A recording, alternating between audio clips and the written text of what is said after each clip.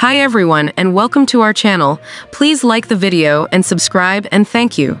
Distressing video emerged Monday showing the moment 4 kidnapped U.S. citizens were forced into the back of a pickup truck after being shot at in Mexico in a possible case of mistaken identity. The U.S. Embassy in Mexico City reported Sunday that the Americans had crossed the border into the crime-ridden city of Matamoros in Tamaulipas State in a white minivan with North Carolina license plates Friday and soon after came under fire.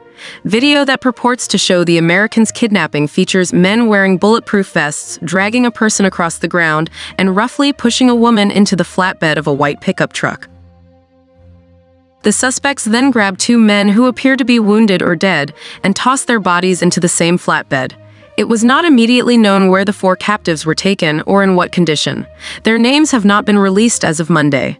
A U.S. official familiar with the incident told CNN the Americans were attacked by mistake and were not the intended targets.